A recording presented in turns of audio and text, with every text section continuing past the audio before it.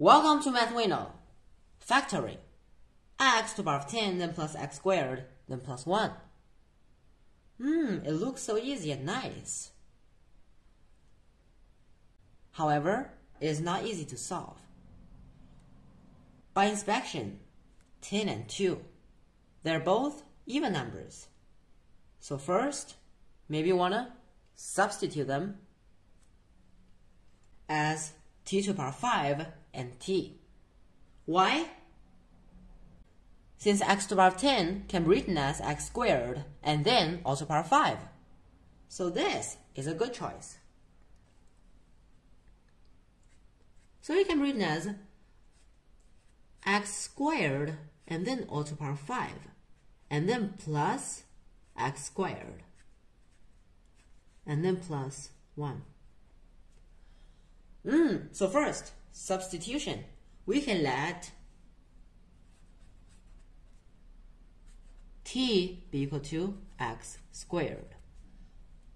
So the original term can be written as t to the power 5 and then plus t and then plus 1.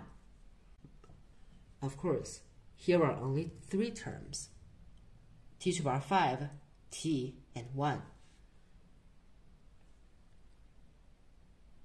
Maybe, which method should we use?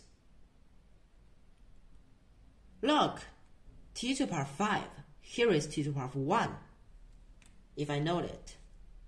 And 1, it can be regarded as t to the power of 0. So 5, 1, 0, we lack 4, 3, and 2. So now we can add them here. T to the power 5, then plus t to the power 4, and then plus t cubed, and then plus t squared plus t plus 1. You've added them, and then we should subtract them. Subtract t to the power 4, and then plus. Why? It is plus, since we've added a bracket here. T cubed, and then plus t squared. So now, maybe we have a method for solving this question. Which method? I'm going to ask you.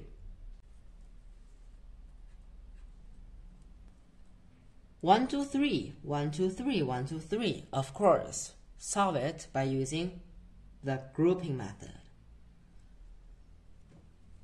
Because in these 3 terms, they have a common factor, that is t cubed. And in this term, they also have a common factor, that is t squared. So if we take them out, and we can get t cubed, then times, here is t squared left, plus t plus 1. And you can notice that here is also t squared plus t and then plus 1. So then minus, take out a t squared. So in the bracket, it is t squared plus t and plus 1 again. So, therefore, we can take out a t squared plus t then plus 1. Very good. So take it out. T squared plus t plus 1.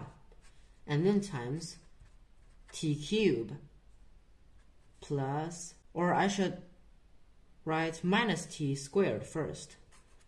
And then here plus 1. But both are okay. Have we done?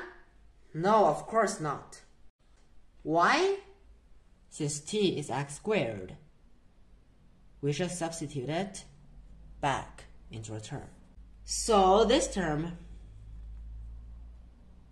here we substitute it back into a term, x squared, all squared, it is x to the power 4, and then plus x squared, then plus 1.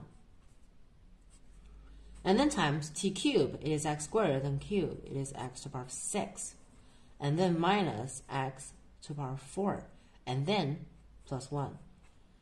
Have we done? Of course not. Why?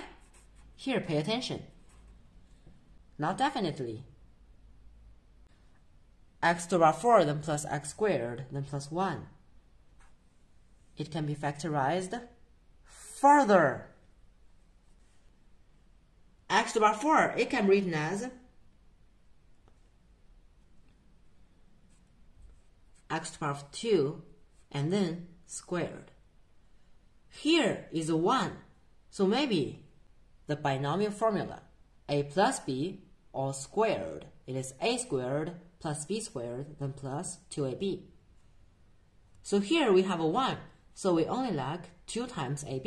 A is x squared and b is 1.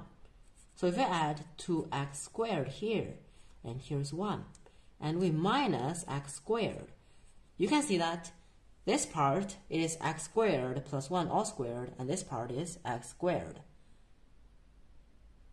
Go ahead and solve it. It is. So here it can be written as x squared plus 1 all squared, and then minus x squared. And then times x to the power 6 minus x to the power 4 plus 1. This term, it cannot be factorized further, but this can. A squared minus b squared, it is a plus b then times a minus b. So it is x squared plus x then plus 1 and then times x squared minus x plus 1. And then times x to the power 6 minus x to the power 4 and then plus 1. So this is the answer. However, you'd better write this term first of all, because it has the highest exponent. Do you get it? And don't forget to give me a thumbs up, join my channel so that you can see my posts and members only videos. And we'll see you next time. Bye bye.